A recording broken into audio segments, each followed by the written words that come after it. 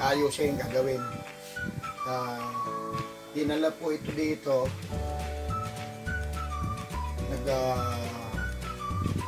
Restart daw po. Nagbuboot siya, nabubuhay siya, kaya lang ang sabi ng may-ari, nag-restart. Ngayon po, check po natin.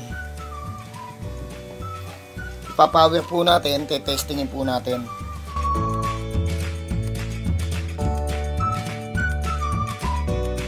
At saka ano po ito, pinapapalitan ng SSD, solid state drive.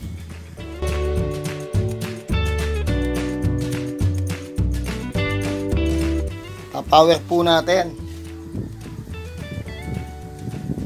Yan, nag-power po.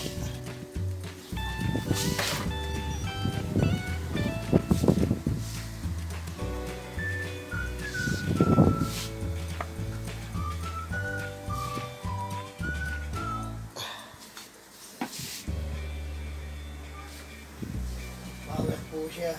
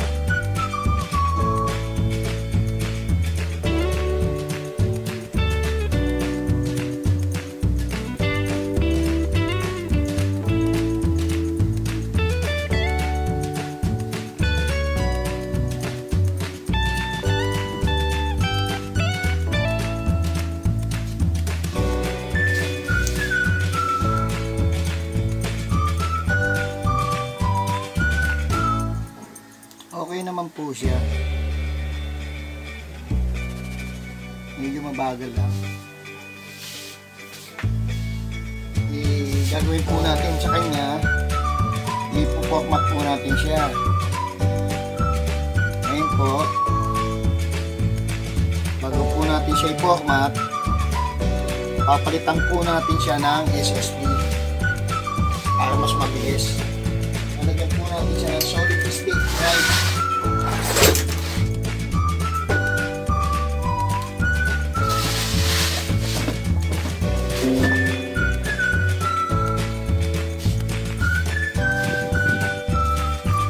Lalagyan po natin siya ng solid state drive.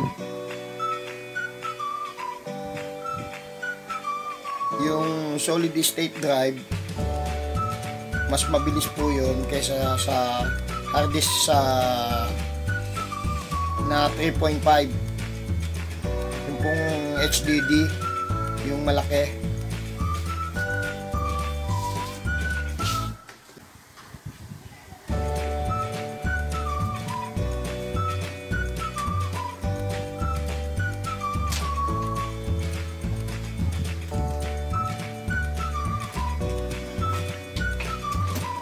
Yung ipapalit natin,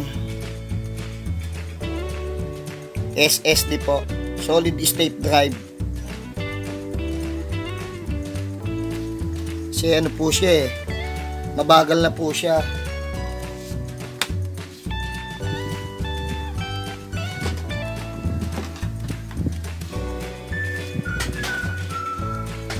Kasi ang gamit niya po etong HDD 3.5. Ngayon po, papalitan po natin siya ng SSD. Ito po yung pinakita ko kanina, yan po. Papakita ko po sa inyo kung paano yung pagtatanggal at saka yung pagkabit po. Yung pagtanggal po niyan, meron pong tornilyo po dito yan, dalawa. Pero ang gagawin po natin dyan, i-shutdown muna natin siya para po walang masirang pyesa o mag-short na pyesa sa loob.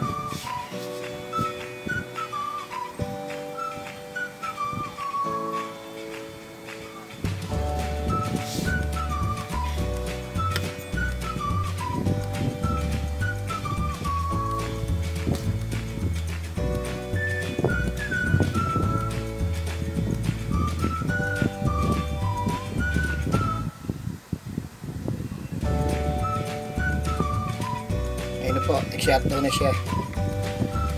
Ang una po natin gagawin dyan, kasi po, ang sabi po sa akin dyan, nagre-restart daw po yan.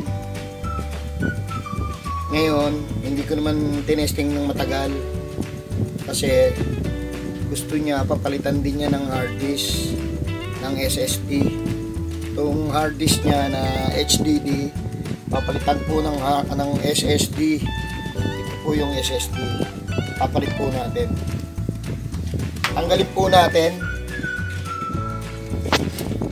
Pakita ko po sa inyo yung pagtatanggal. Ayan, may tornilyo po dito yan.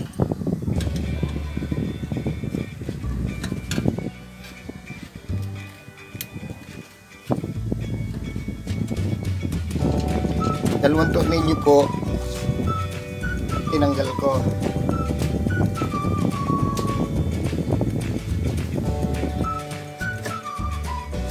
Ngayon po meron siyang power SATA tsaka SATA cable. Ito po yung SATA cable. Ito po yung tatanggalin ko. Ayan, tinanggal ko na po. Ito po yung power SATA. Ito po yung nakalagay sa hard disk. Ito po yung hard disk nya. Ito pong hard disk, gagawin ko na lang po itong backup. Papalitan ko na po siya ng SSD.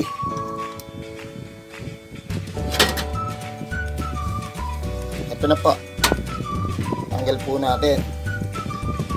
Ito po yung HDD 3.5. yan po, hard disk drive HDD.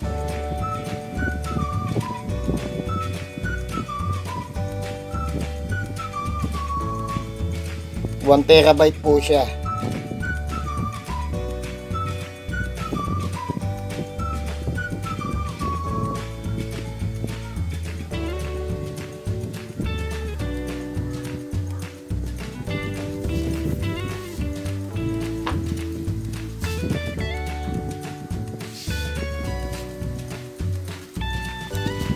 Po yung SSD po natin.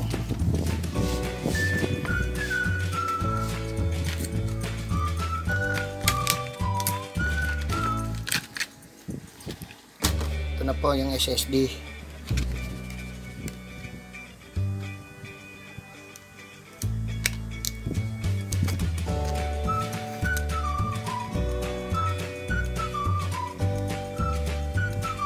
Yan po siya.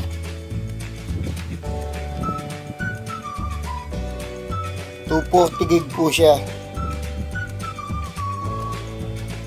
Ito po yung lalagyan natin ng OS para mas mabilis.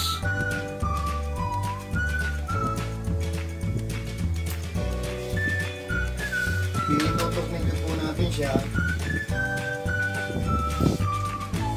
Tutornilyo po natin siya doon sa pinagtanggalan natin. Pero itong hard disk po, ibabalik din natin. Backup po. Lalagay na po natin yung SSD.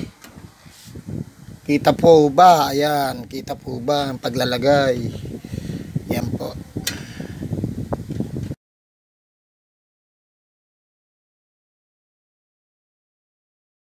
Yan na po siya.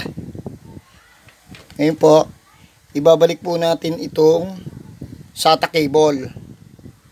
Bababa ko po yung camera. Yan, para makita nyo yung pagkakabit. Ito po. Tsaka po yung SATA power. Power SATA. Yan.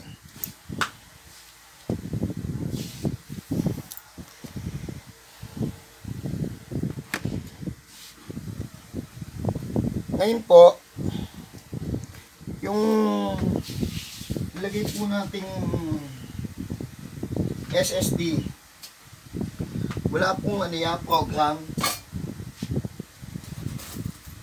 Gagawin po natin dyan, i-install lang po natin ang program. Lalagyan po natin siya ng OS. Yung pong OS, ito po gagamitin natin paglalagay ng OS.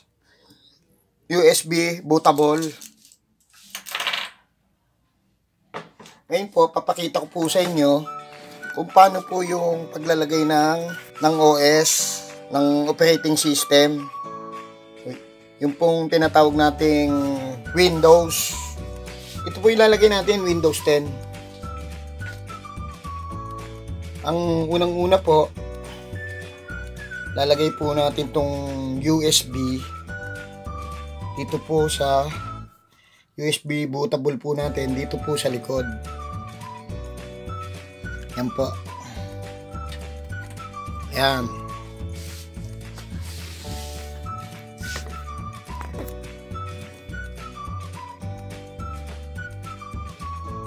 Ngayon po, papower po natin siya. I-press po natin yung power button. Ito po. Pag press po ng power button, ayan po. Press del po. I-press po natin yung del. I-press po natin yung del. Hanggang sa lumabas po yung BIOS setup niya. Ayun. Lumabas po yung BIOS setup. Ito po tayo sa boot. Pagdating po sa boot, i-press po natin yung down arrow. Pipindutin po natin siya. Yung down arrow po ang pipiliin natin. I-press po natin yung down arrow. Pababa. Bababa po siya. Pupunta po tayo sa hard drive BBS priorities. E-enter po natin siya. Ito po sa keyboard. Enter po. Pag enter po natin, ayun, lumabas na po yung boot option 1, boot option 2. Ang pipiliin po natin yung Kingston Traveler. Pipindutin po natin, pe-press po natin yung boot option 1. Yan po. Pipiliin natin yung Kingston Traveler. Ayan na po siya. Punta na siya sa boot option 1, Kingston Traveler. Ngayon po, lilipat tayo dito sa passboot.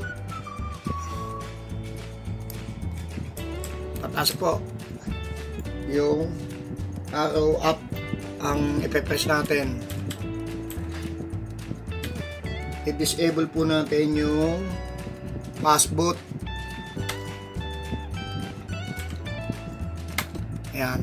Para mabasa po yung ating USB bootable. At saka yung ating SSD.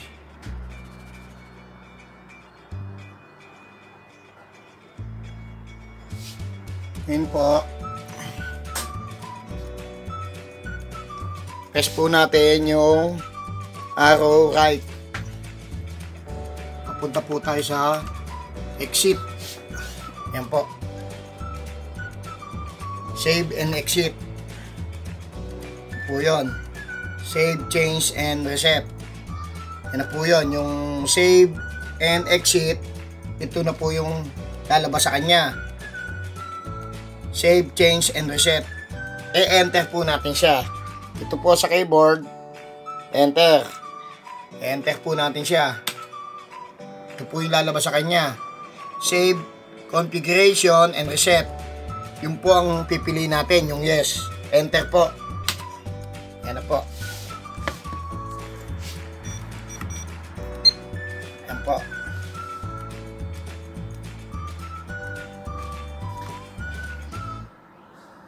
Bawas po tayo ng ilaw. Tumatama po sa monitor. Na po, naglo-loading na po yung ating USB bootable. Ayan po. Lumabas na po yung language to install. Pipiliin po natin dyan. Ito pong English. Ayan po. Nakikita po ba sa camera? Ayan. Pipiliin po natin itong English gamit po itong mouse. Ayan po, nakikita niyo po ba yung ano ng mouse? Ayan, pointer. Next po natin siya. Ayan. Install po natin siya. Install now. Ayan. Nakikita niyo po yung setup starting. Ganyan po, tuturuan ko po kayong mag-format at mag-install ng OS. Ito po, gagamitin natin Windows 10. Ito pong gamit natin na OS, ano po ito, crack lang po ito. Ngayon, ang pipiliin po natin dito, yung I don't have product key. Yan.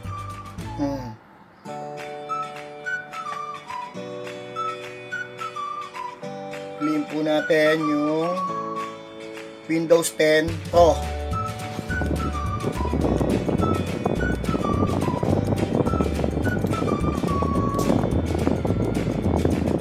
Tapos po, next.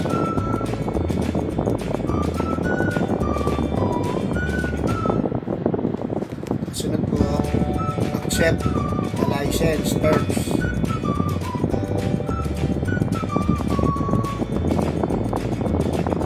Sunod po, next.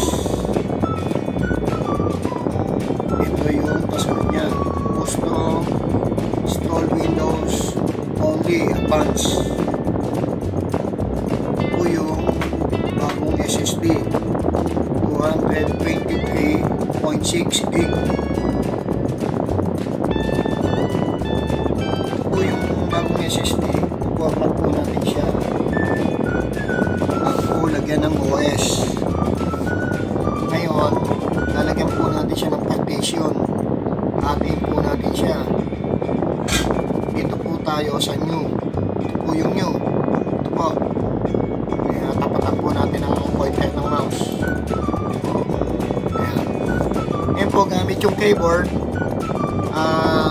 Right arrow, aatras po tayo. Ayan, nakikita nyo, maatras po tayo. Gagawin lang po natin yung 120. 240 po yan eh.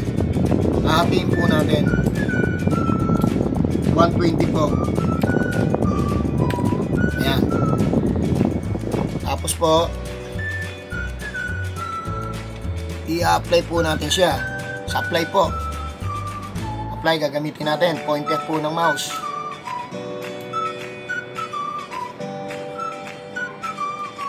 Ayun. Partition na po siya. O format po yung 117.5 GB. O format po natin. Ito po. O pipiliin natin yung format. Kasunod po, itong 105. Ito po tayo sa new. Pag pindot po natin ng 105 GB, dito po tayo sa new. Sunod po, apply. Format po. Okay.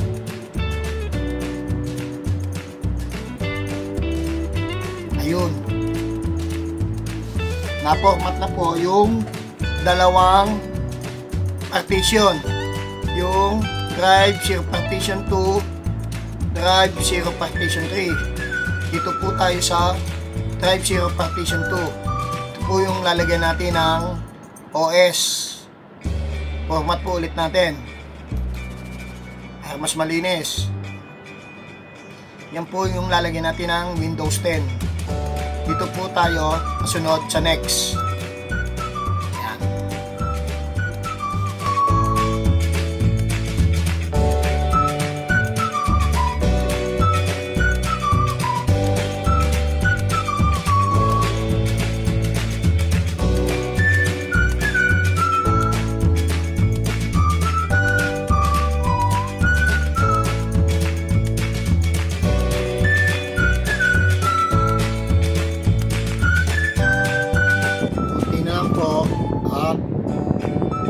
Tapos na.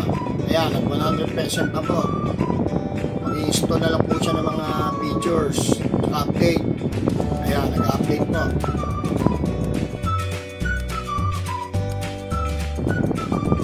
Ayan po, papa-restart na po siya. Ayan. Ayan po siya, nagpapa-restart. Ayan, nag-restart na po. Pipindutin po natin yung del po ulit para lumabas yung BIOS. Ayun, lumabas ulit yung ano niya, yung sa BIOS setup. Dito po tayo sa right arrow sa keyboard. Yan po, right arrow. Doon po ulit tayo sa boot. Down arrow, pe-press po natin pababa. Pupunta po tayo doon sa hard drive BPS priority. Pipindot po tayo pababa sa down arrow hanggang makarating po tayo doon. Ayun, enter po sa keyboard, enter. Pipiliin po natin yung SATA and disk. Enter po tayo dito sa Kingston Traveler sa first boot. Ayan po, boot option 1. Yan po yung first boot. Papalitan po natin itong Kingston Traveler. Ayan. Scan this. I-enter po natin. Yan po. Pag-enter, lilipat po scan this sa boot option 1. Ngayon, balik po tayo dito. I-escape po natin. Ayun. Right arrow. Save and exit. Ayun na po yung save and exit. Enter po sa keyboard. Lalabas po yung yes, no. Dito po tayo sa yes. Yan po. May nakasave na black yung yes. Enter po sa keyboard.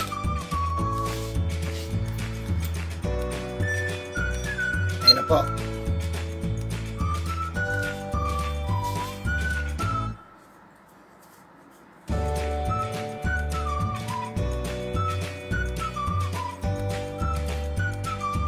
Iba po dyan, nag-aaral mag-format, nag-aaral maglagay po ng OS, Windows 10, nag-aaral po maglagay ng operating system. Ayan po, anood lang po kayo, meron po kayo matututunan. Sa mga gusto pong matuto, anood lang po kayo sa mga ina-upload po natin sa YouTube. Marami po akong ina-upload. Paggawa po ng mga yung backup for power interruption, yung mga power inverter. Magagawa rin tayo ng ng solar. Kakabit po tayo ng solar sa bubong ng PV photovoltaic. I-upload po natin sa YouTube para yung iba matutong mag-DIY. Yan na po siya, nag-restart.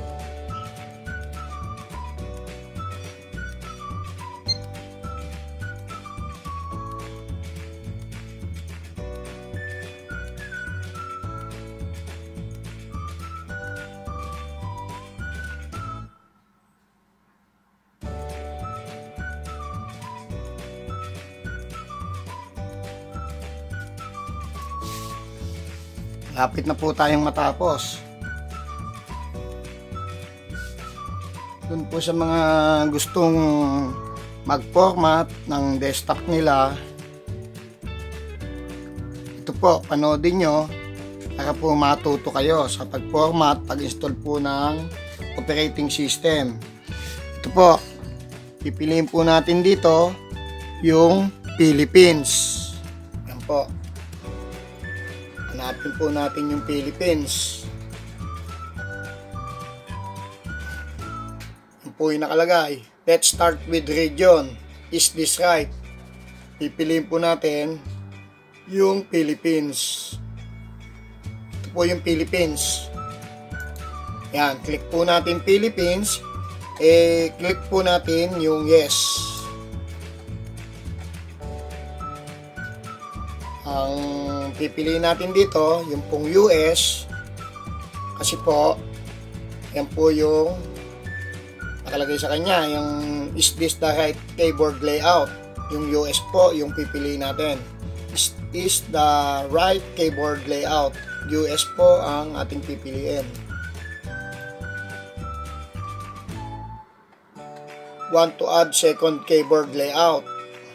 Kung wala naman po kayong second keyboard na ikakabit, skip na po natin.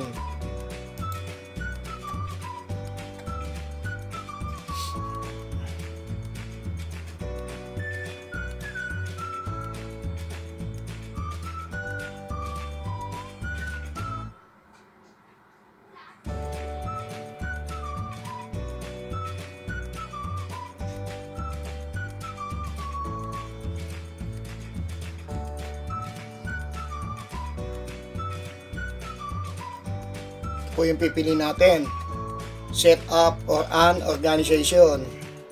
Tapos po next.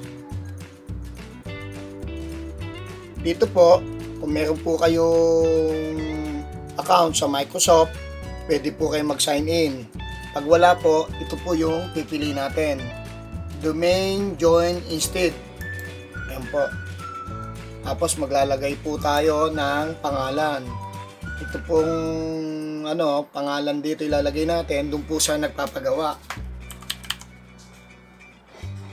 Nandi Anilaw. Yan po yung nagpapagawa. Pagkatapos po, pipiliin po natin yung next. I-click po natin yung next. Hindi na po tayo maglalagay ng password.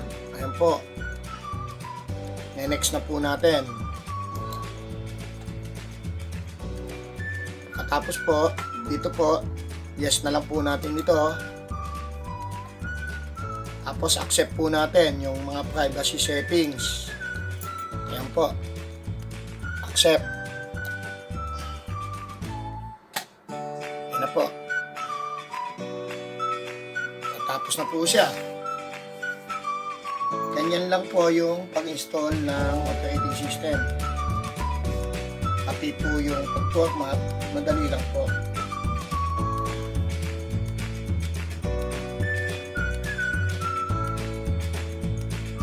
Ayan na po.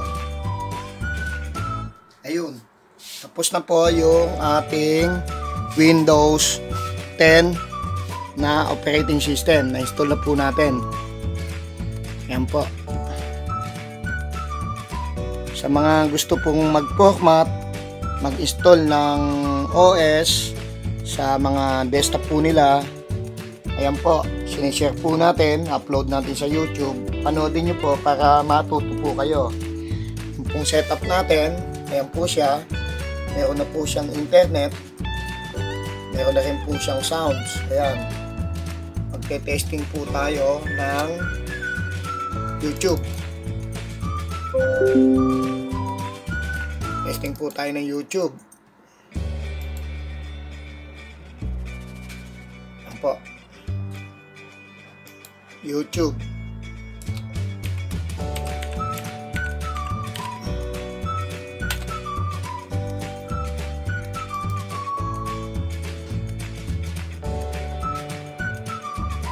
Ayan na po. Okay na po yung ating computer, desktop.